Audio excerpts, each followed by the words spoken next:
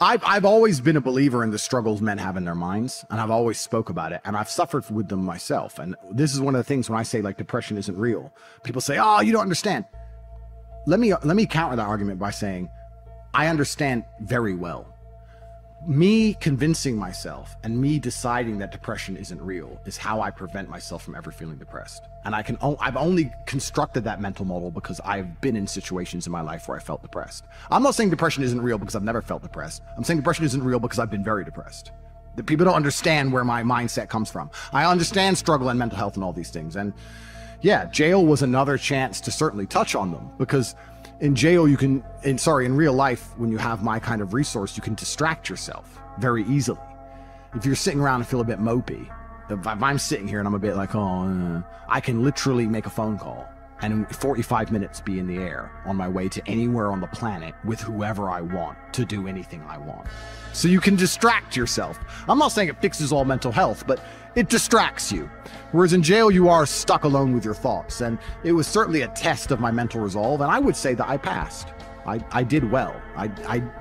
There was never a day where I broke down. There was never a day where I couldn't handle it. There was never a day where I was, I wasn't polite to the staff. I was very nice to everybody. There was never a day I couldn't hack it. It was certainly a test. And also, Tristan said this. I don't want to take his words, but he's true. You go through life telling everyone you're the baddest motherfucker there is. Sooner or later, someone's going to test you. You walk in the pub and you say, I'm the hardest man there is. Sooner or later, someone's going to fight you. Sooner or later. And life's like that. You want to be the top G and you want to go through life and say, I'm the top G. Then God's going to say, well, we're going to see if you deserve to call yourself the top G or not. We're going to put you in a Romanian jail cell. And we're going to leave you there to rot.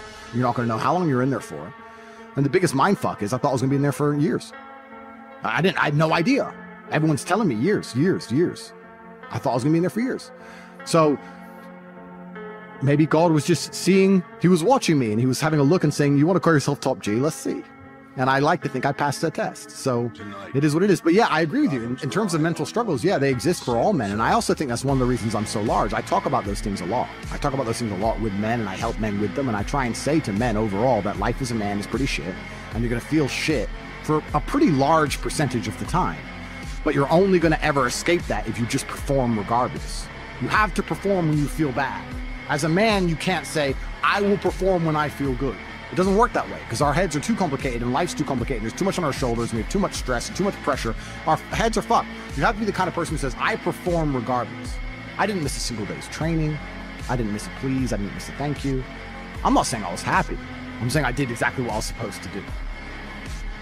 The worst thing about prison, I think, for everybody else, because there was a lot of men in there who were crying, a lot of men who were having mental breakdowns, I think it is the problem I didn't have, which is knowing that if you're a normal man, you go to jail, and they just pick you up and you go to jail. Who pays the rent?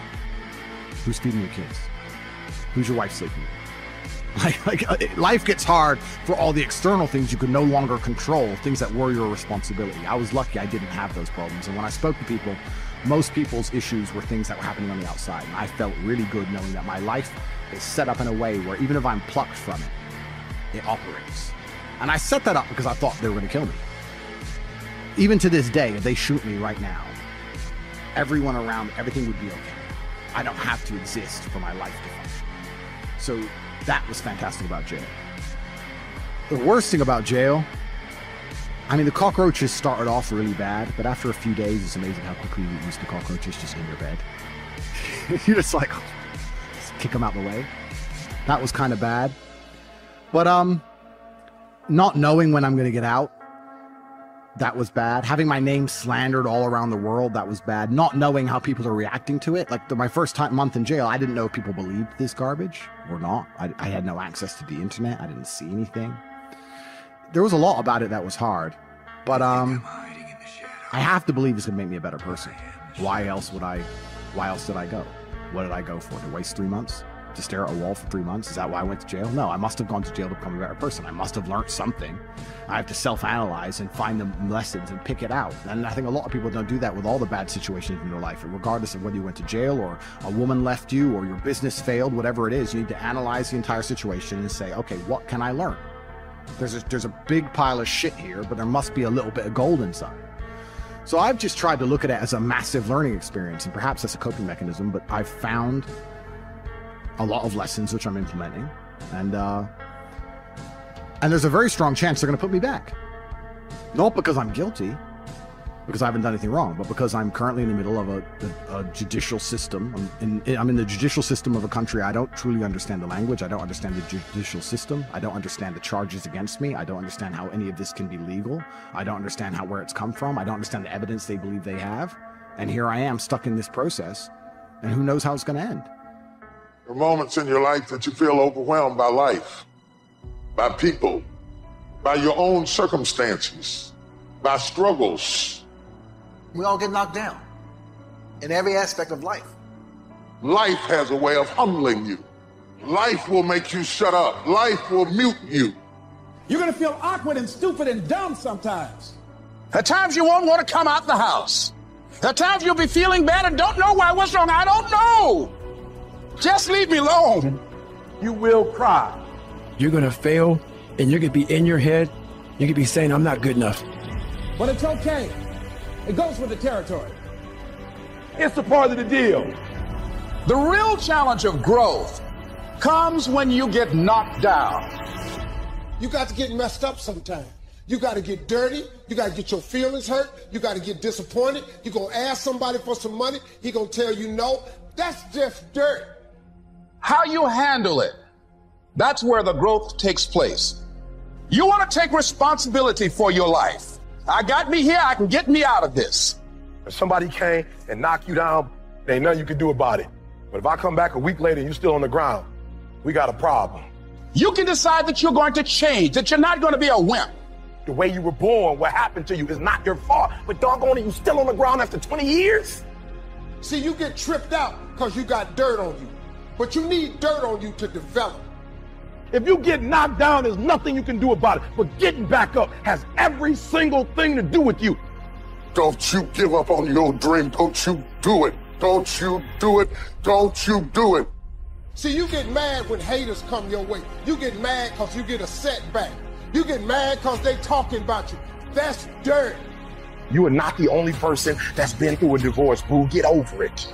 You're not the first one they let go of. You won't be the last one. The question is what you gonna do about it. I'm not going to be a volunteer victim. You can decide that you're going to stand up to life. I just need you to identify what your pain is, and then I need you to ask yourself what you're going to do about it. And maybe you've been knocked down in your life, and it seems like, hey, the fight is over. It is not over unless you quit. You can permit it to let it hold you down, or you can decide, I'm not going to let that happen to me. You have a choice to either give up or get up. You got to get gritty, man. You got to develop some dog in you. You can decide, I'm going to work on myself and develop myself.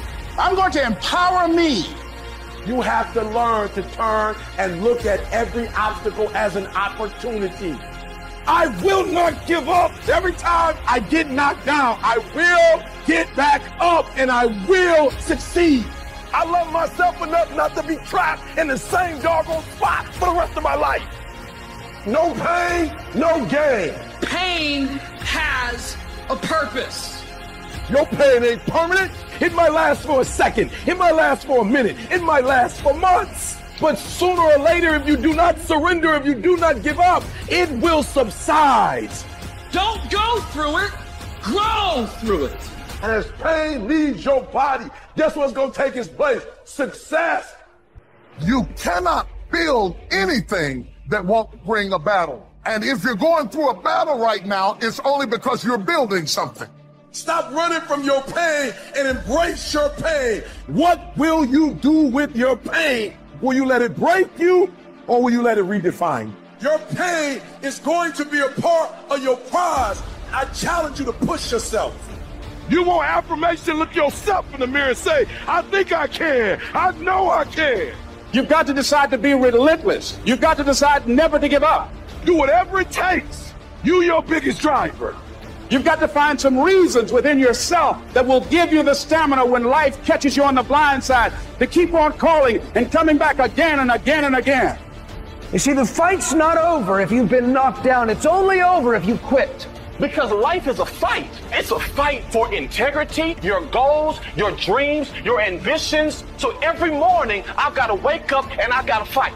You gonna quit or you gonna make it to your silver? You gonna quit or you gonna make it to your goal? So you can stop waiting for it, you can stop wishing for it, and you can get on with the rest of your life.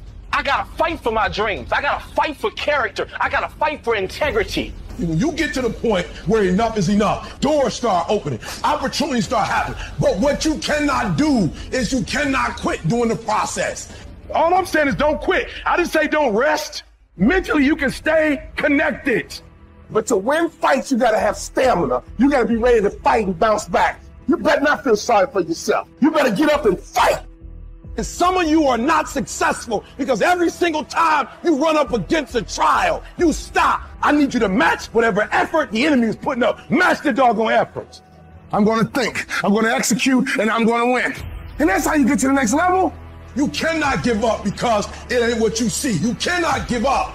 It's when you have nothing left. It's when you depleted all your money. When you have nothing left, that's when it's showtime. At the end of pain is your promise. So stop crying about it and use your energy to get through it. When you find a way out of no way, when you find breath that you don't have, when you want this thing as bad as you want to breathe, that's when you find a way. I cannot stop what happens to me, but I can dictate how I respond. I invested too much to quit. So when life happens, I don't just sit there and cry. I buck back. Because all of us, if you live long enough, will go through a period of feeling so overwhelmed. Sooner or later you feel, oh God, just get me out of this. I wish I could tell you it's gonna get easier. I wish I could tell you that, but that's not the truth. The truth is you gotta find something within. Life's gonna whip your butt. Life is gonna bully you. Stop crying, let it hit you, but don't let it punk you. And when you find out what your why is, when you find your why, you find a way to make it happen. And I'm telling you right now, don't give up, don't give in, get through it. I don't care if you're sick, I don't care what you're going through. If you're not dead, he ain't through with you yet. As long as there's breath in your nostrils, you still in the game. You're gonna be here one day, but you'll never get here if you give up. As long as there's breath in your nostrils, you still can win. And finally, guys, you gotta wanna succeed as bad as you wanna breathe. And you will promise me that from this day forward, you will not be defeated. Somebody holler, I'm not dead yet. Don't count me out. I may be sick, I may be crazy, I may be confused, but I'm not dead yet. Some people live in the cemetery of their failures. And I want to say to somebody who's fallen, or everybody hates you, and everybody walked away from you, don't live where they left you. Nudge somebody and tell them I will not die here. Whatever it takes for me to get out, I gotta get out of here. I will not die on drugs. I will not die in depression. I will not die where you met me.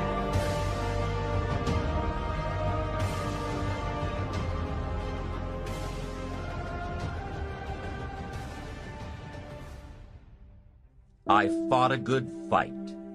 Let that be your reputation. You fought a good fight. You kept out the ideology that wanted to capture your children, threatened every enemy that ever threatened you, fought like a parent protecting children in the home front. Let that be your reputation. You fought a good fight. And whether or not you won, at least let your reputation be that you fought a good fight, fought for your rights, fought for the game. You fought for your integrity. You fought for honesty. You fought for success. You didn't leave any energy unspent. You fought. The major key to have success of any kind, you've got to leave this reputation behind. I've fought a good fight. Wow. I kept the faith. Boy, that's important. Keep faith with your family. Keep faith with your enterprise. The group I belong to, we pledge our faith, our unwavering confidence in each other. Each of us pledge that to all of us. And I wish for you to be in a group that has so much integrity. You want to be involved with people who pledge and keep your confidences.